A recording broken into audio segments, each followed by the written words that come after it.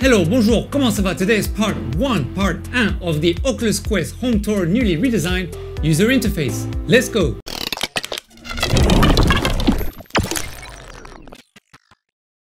Welcome back to VR Essentials, where we talk about the practical uses of VR.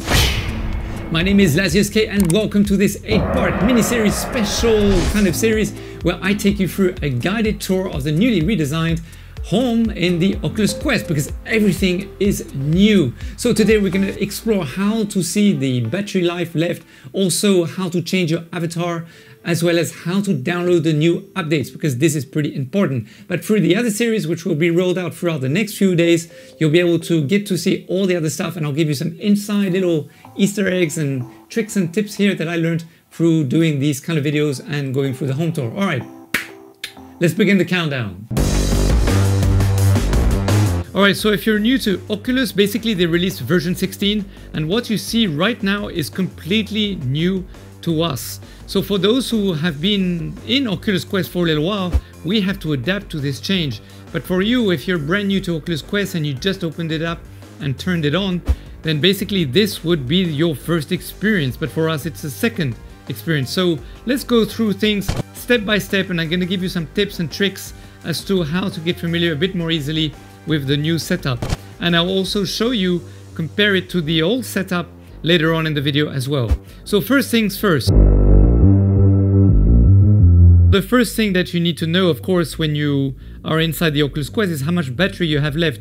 So on the left hand side, under the clock here, and also under the Wi-Fi strength connection here, you will see your touch controllers and also your headset icon. So all you do is you mouse over and it will tell you exactly, you can also click with your trigger, it will tell you exactly how much percentage you have left. Now this is new because before it only gave us the little points and we didn't know actually how much percentage exactly there was left. So it's great that Oculus had brought this back.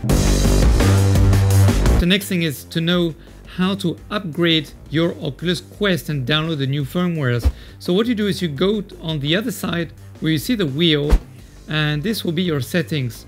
So you just click on it with your trigger, it will open up the pop-up, and then with your left or your right joystick or your thumb, you can go up and down, and basically it will scroll up and down for you. So what you do is you go to About, and then up here you will see it says Software Update. Now at the moment it says no updates available because we have running version 16.0, which is the brand new version of Oculus Quest with the new user interface.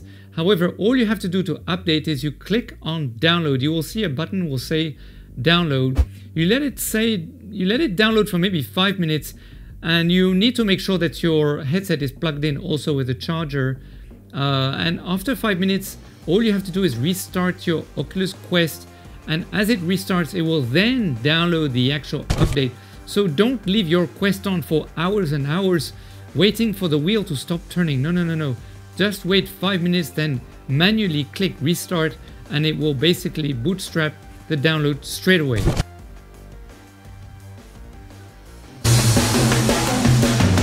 Before I share with you the last tips of this Oculus Quest Home guided tour video, I just want to give a quick shout out to all those who went to watch and comment on one of the previous videos, which is all about the unboxing of the DPVR P1 Pro 4K. You guys are awesome. Remember to leave a comment below so that I can give you a shout out in the next video. So the other thing is, if you want to change your Guardian on the fly, you just click on the wheel setting also, and you'll see Guardian here. So all you do is click on here, and boom, create Guardian boundaries. So you just choose stationary or room scale, and then so if we just choose stationary, you can see my flats here. I just click confirm.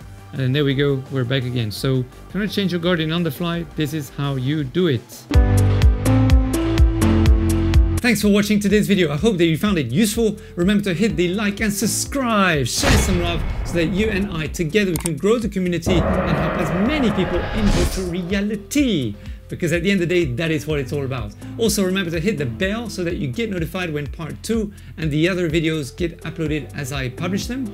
So until next time, high five to you, take it easy, and as always, DJ, take it away.